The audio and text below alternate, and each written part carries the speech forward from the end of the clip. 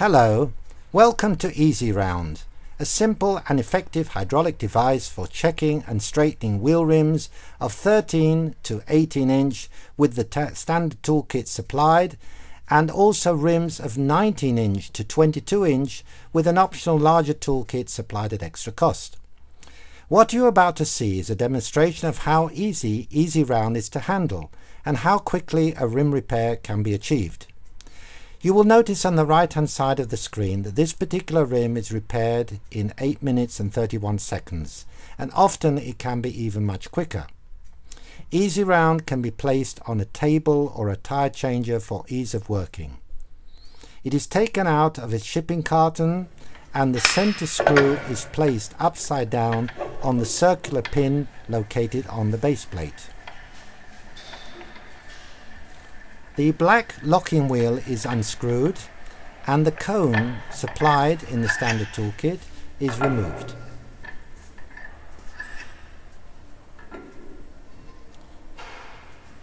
The rim is now placed on the unit.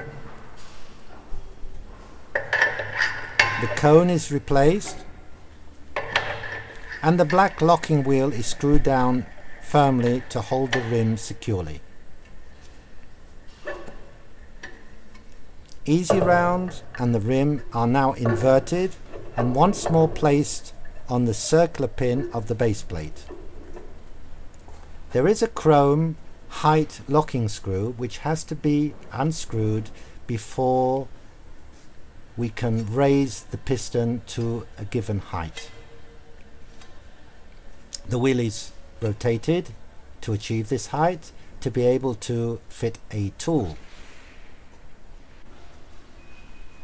We select an appropriate tool from the toolbox, which will depend on the diameter of the wheel and whatever we want to repair. It's firmly screwed in and the wheel is rotated back to an appropriate height for the piston to begin working.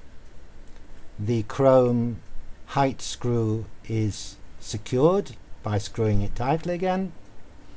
There is also a black part of the center screw which can be adjusted to take a higher position or lower position. There is a safety pin which is released at the front of the unit before pressure can be applied. And there is also a black circular wheel which has to be unscrewed to release the pressure or screwed tightly to apply the pressure.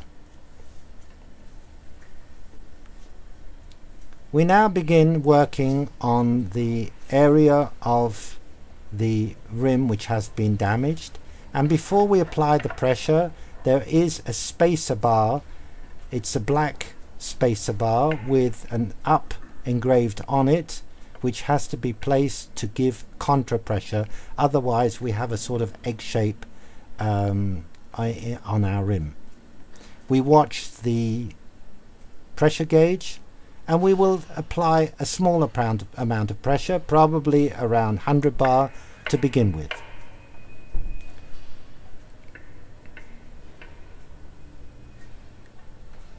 We're now applying pressure with the pressure handle.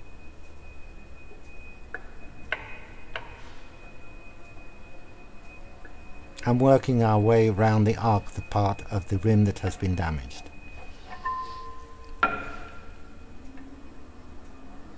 We take out the spacer bar at the back so that we can rotate the rim to see how we're doing. We still need quite a bit of work on this rim. Spacer bar is replaced because we're going to apply pressure again. And the wheel is tightened at the front. Now we're going up to roughly 200 bar.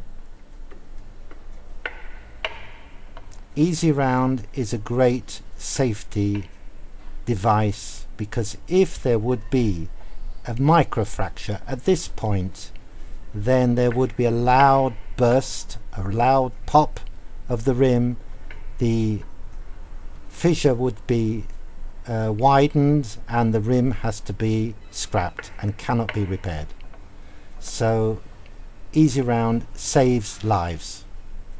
We're still working our way around the part which has been damaged, and you will notice that each time we apply the pressure and release it, the wheel has a memory in the metal, and the metal goes round back to a concentric shape which was its original shape.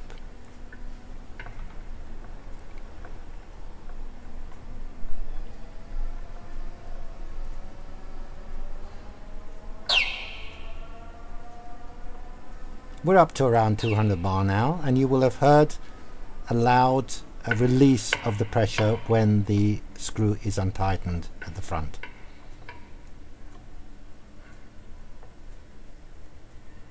We're nearly done on the rim now.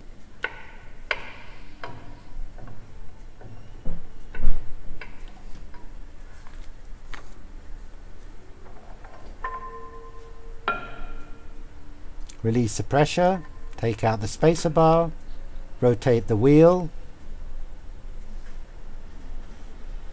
We're happy with the amount we have managed to bring back to concentricity.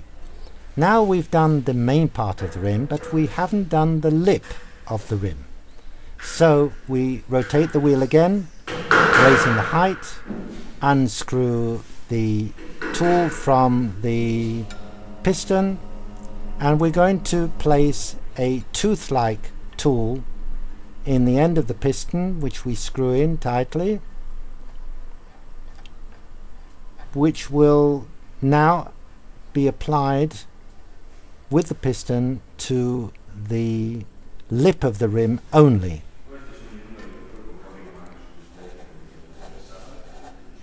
We screw down the height of the unit of the piston, making sure that the tool does not quite touch the inner part of the rim, so it is free to have an effect only on the lip.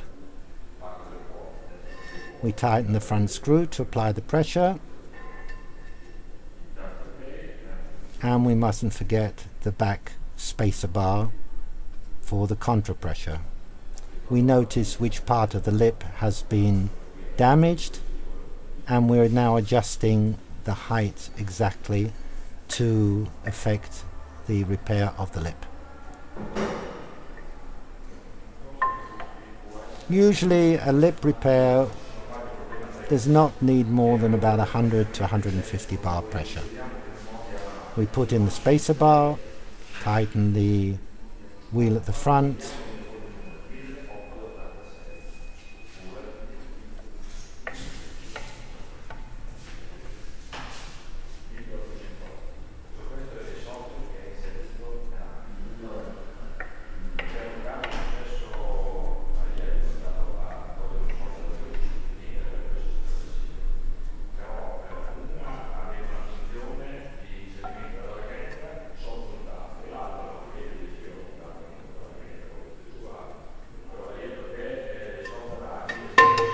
we undo the locking nut so that we can heighten the piston. We forgot to take out the weight on the rim, so we unscrewed the black screw, and it's better always to release the tool when pressure is applied, so that we apply a little pressure here, then it's easier to unscrew the tool.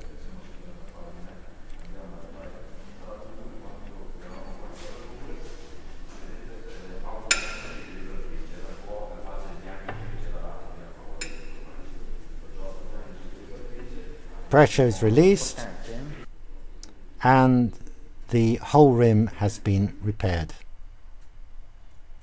We thank you very much for watching this demonstration. We are at your service for any other details that you may require. Thank you very much.